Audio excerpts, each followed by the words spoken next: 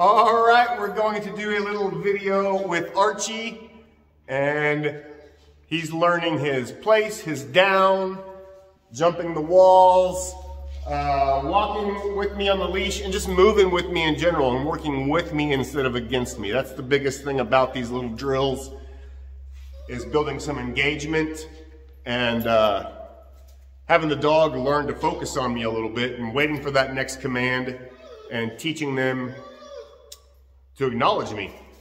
And then the more he does that, the better it is for him, the more rewards he gets, and the more fun he has. So it's a win-win for everyone, and we will show you where we're at with Archie. Good. Up. Up. Place. Sit. Good. Okay. Up. Place. Down. Yes. Place. Down. Yes. Nope. Down. Yes. Up. Place. Good boy. Good boy. Up. Nope, come on, up. Sit. Good. Okay. So one thing right there I wanted to point out, when he came off of this platform right there, for whatever reason, he started looking back at the door like wanting to pull that way. That's why I always start this off on a leash, because if you don't and you have a dog like this that gets distracted easy and always wants to go look at this, look at that, you're going to spend all your time, Archie, come here, Archie, come here. You're going to spend all your time doing that. Just put him on a simple, and I'm telling you, this is like a $3 little slip lead leash is all I'm using. And, but you'll see, like even right now, he's kind of all over the place. He's not really focusing on me. So that's the main thing with him. He's got to learn to focus on the handler, the owner, whoever it is that has a hold of the other side of the leash. And then eventually you don't even need the leash anymore, because it's just a habit for them. And that's all this is creating a new habit for them. Everything is a pattern. Everything is a new habit. That's how dogs are. So we're going to do this one more time, and I'll kind of show you. And now that you know what to look for with his behavior a little bit better, you'll understand what I'm saying. So like right there. Hup. Yes, place. No, place. Good. Good.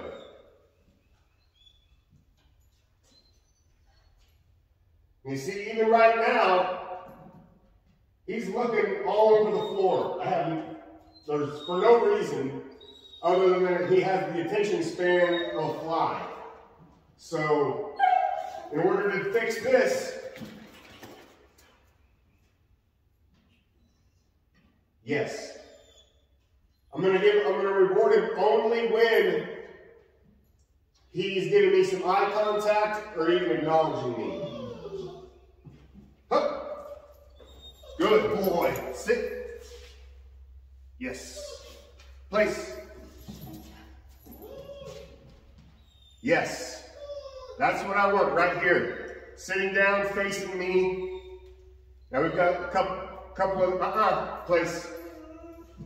We've got a couple other dogs in the background here that are kind of getting his attention, which is good.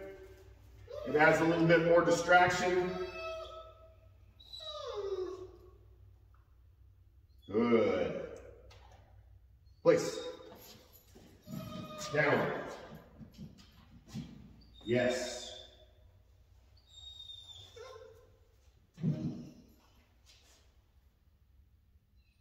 Up. Up. Come. place, down. Good.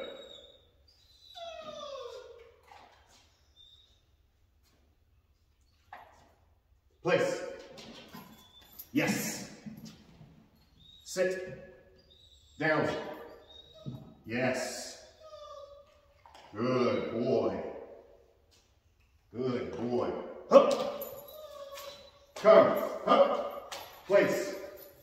Hup. Hup. Place. Down. Yes. Good.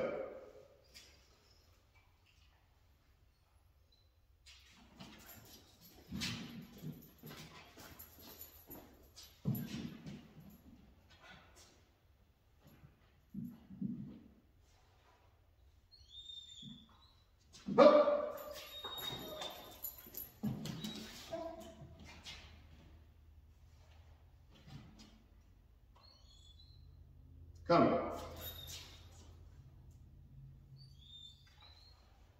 Come.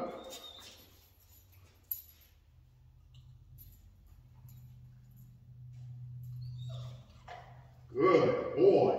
Place. Sit. Down. Yes. Up. Up.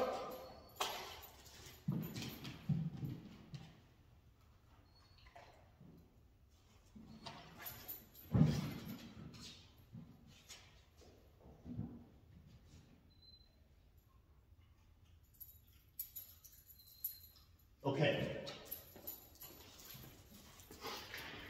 So you saw as we did that, the focus got better and better and better. And a lot of that too is when you have a dog like him, he's really darty and can't keep focused for very long. That's on me. I have to up the tempo and keep his attention. I can't be dull and boring or it's just setting him up for failure. I kind of have to, cater to that for a little while, and then I start slowing down the commands a little bit. Just like over here when he's laying down, I started withholding the reward a little bit longer when he was in a down. That's how you get him to sit down, and that's how you get those extended downs, because you're conditioning them to wait for their payment. So let me just show you that real quick. Come here. Up. Place. Down. Good.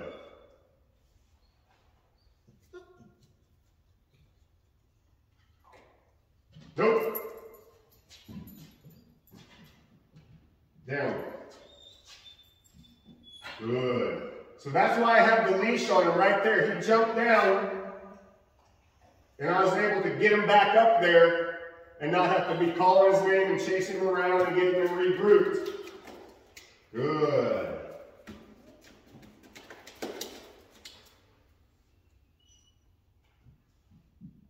Good. Yes. I'm rewarding him for a lot of eye contact too. Yes. Okay.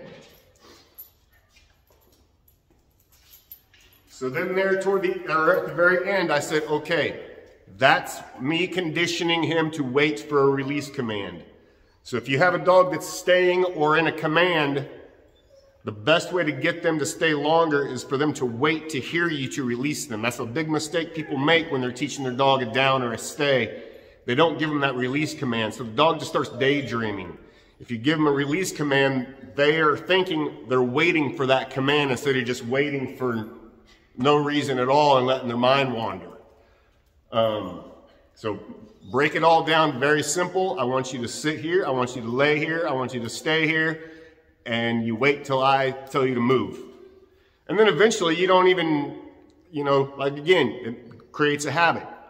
You don't need to you don't have to worry so much about all the commands. You're just going to say down. The dog's going to lay down and lay there, until he reads your body language that it's okay for him to get up. So But always start off on a leash. That's the most important thing when starting off trying to train a dog. Start them off on the leash. I don't care anything. You bring a dog home, you have a puppy, put a leash on them. That way, if there's an accident, you can grab the leash. You're not trying to grab the dog and hover over the dog. You can just grab the leash and go. The leash is your best friend when you're first starting off with a dog. And it's not a bad thing. It's very good, because the more you have that leash attached to them and interacting with them, the better that leash walking is going to get too, because you're not even focused on trying to walk them. You're just controlling the dog with a leash from the get-go. Yes. But you see how much easier that is. Like right there, he hopped off. I was able just to take the leash, boop, bring him right back up on here. Good. Okay. All right, so there's a good look at Archie. And we will do Charlie later. We'll do Charlie later on today. And we'll see you on the next one. Toodles.